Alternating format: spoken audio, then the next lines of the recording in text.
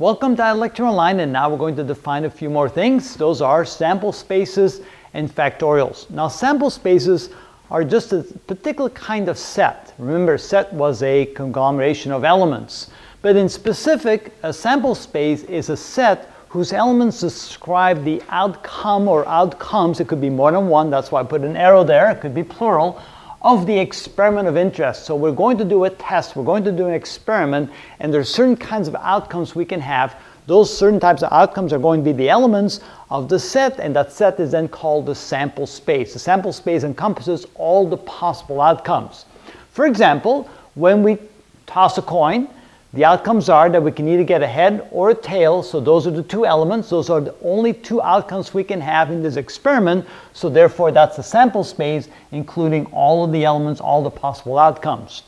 For example, let's say that we have a sample space that includes all the months of the year, and we have a student in our class, and we're trying to determine what month that student was born in. Now, the only possible outcomes would be these 12 months. There's no other than the 12 months there. So that encompasses all the possible outcomes. So therefore, this is the sample space, the set of all the possible outcomes of the experiment, the test, determining what month the student is born in. Now, determine the various ways and the number of ways that we can line up three colored marbles. Now, that's a different kind of sample space. So what are all the possible ways in which we can take three different colored marbles and line them up in a certain order? Well, let's say we have a red one, a blue one, and a green one. So we can have red first, then blue, then green, or red first, then green, then blue, or the blue first, then green, red, and so forth. And notice there are 6 different possibilities in which way we can line up those three colored marbles. The way we can find out how many possibilities there are, we can simply say the number of elements, the number of outcomes or possibilities, is equal to the number of marbles that we have, in this case 3, factorial. Now what does that mean, factorial? Well, if there's 3 factorial, then we multiply the number 1 times the number 2 times the number 3. Sometimes they start with number 3 and work their way down. Doesn't really matter as long as you multiply them together. So 3 factorial is 1 times 2 times 3. When you add all that up, or when you multiply all that together, you get 6. So therefore there are 6 possible outcomes. Therefore, there are 6 elements in this particular sample space. What if you add another marble? Now you have 4 of them.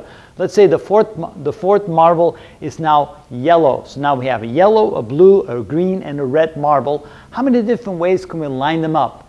And again, you can start out by putting the yellow first, then the red, then the blue, then the green, then the yellow, red, green, blue, and so forth. How many possibilities are there? Well, in that case, there's 4 marbles. So you say 4 factorial is the total number of outcomes, the total number of elements. 4 factorial is 1 times 2 times 3 times 4, which is equal to 24. So there are 24 different ways in which you can line up 4 different color marbles. What about 5 different color marbles? That would be 5 factorial. Ooh, that would be 120 different ways. So that's how we determine that. And that's what we mean by sample spaces and factorial. So those are another couple of things that you need to remember, know the definition of, in order to understand probability and statistics. That's how we do that.